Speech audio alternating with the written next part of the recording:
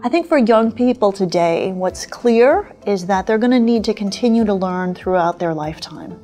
The idea that you get education when you're young and then you stop and you go and work for 40 or 50 years with that educational training and that's it, that's over.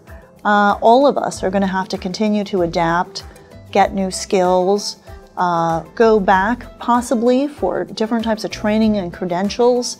But I think what's very clear is that what our kids need to do is learn how to learn and become very flexible and adaptable. The future of work that a college graduate is looking at today is so different from the future of work that I looked at when I was a college graduate.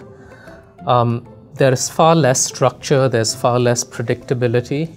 You don't know or that you can invest in a particular set of capabilities today and that they will be valuable in 20 years. We used to be able to say, well, this is the career I'm going to choose. That's a difficult bet to make today with so much change. I think more generally, what I tell students is that it would help if you had the skills that are required to deal with information. Because those are the core skills that are necessary these days to help you learn new things, right? So this ability to learn things on your own, to some extent, will be driven by sort of the core skills you have in how you can deal with information, handle and process information. I think the most important message is you need to prepare for yourself. And I think if we're waiting for, if people are sitting back waiting to be candidly taken care of by a welfare state, I don't think that's a very good answer. Yeah, we actually found that, for example, something like 60% of all occupations have on average 30% of the activities in those occupations that are automatable.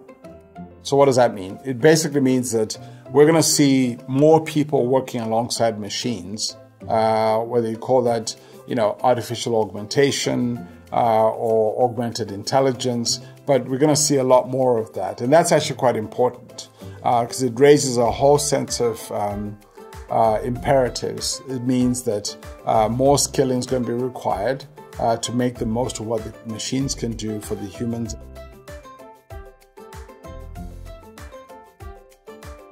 I'm the mother of 2 teenage sons, 18 and 20, and I think about how do I advise them all the time. So what I tell them is it matters far less what they choose to study than the skills they build. I advise them to hone creative skills. I've actually got an actor and a musician, so that's not hard. But I tell them to think about analytic skills, creative skills, human skills, the kind of self-presentation, being able to connect to others, being able to sell in the sense of persuade. They're going to need skills that they can only get by doing things. So every time they're given the opportunity to do something, they should say yes to it, even if it doesn't strike them initially as being exactly what they want to be doing. So what are you passionate about? Does that map to what skill sets are needed?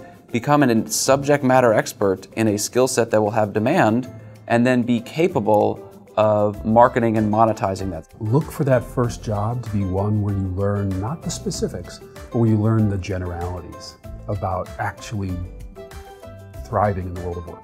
And then I think of my own son who's 16, and on the one hand, I think he should study science and he should understand systems, but would I tell him just to focus just on coding?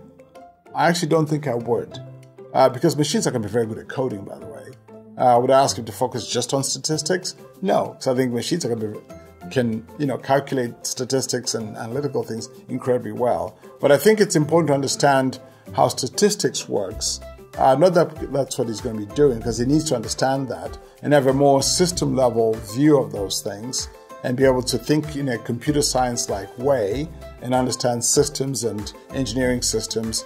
So actually the skills that I would recommend an 18-year-old think about, may or may not fit in the traditional definition of skills, is try stuff that you never thought about. And if you try things that you never thought about, you may find that you have skills and talents that you never realized you had. And being able to challenge your own assumptions about what you're good at and what you can do creates massive opportunities to put yourself on a path that'll make you happy and successful.